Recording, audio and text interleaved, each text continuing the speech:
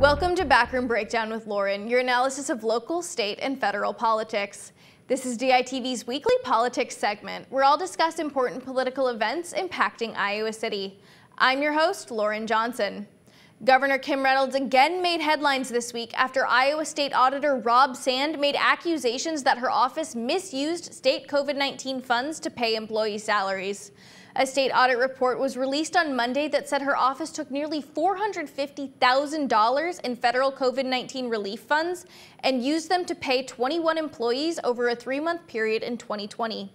The spending was then hidden by passing it through Iowa's Department of Homeland Security and Emergency Management.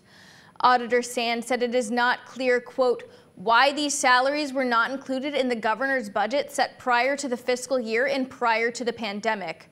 Based on this information, we conclude that the budget shortfall was not a result of the pandemic, end quote. Sand asked for documentation from the governor's office twice, but was told the staff members were focused on the COVID-19 pandemic responses at the time of spending, and he never received the documentation requested. He also warned Reynolds' office that the spending would likely not get federal approval in October, but says his advice was ignored. After being frustrated by Reynolds' office, Sand asked the Department of Homeland Security and Emergency Management for documentation, and originally received a spreadsheet labeled FY 2020 shortfall that listed the governor's employees in the amount $448,448.86. He later received a second version titled COVID-19 personnel costs. A spokesperson for Governor Reynolds released a statement saying, quote, during this time, the governor's staff spent a vast majority of their time responding to the pandemic. This has always been our justification for the expense. We are now working with Treasury to provide them documentation per their request, end quote. At the request of the Office of the Inspector General, Sand's office looked into the spending. According to Sand, the office agrees with his findings.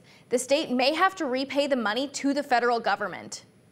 This would not be the first time Reynolds had to return federal funding. In December 2020, Reynolds had to repay $21 million in COVID-19 relief money after it was used to provide needed upgrades to a state information technology system. Thanks for tuning in to Backroom Breakdown with Lauren.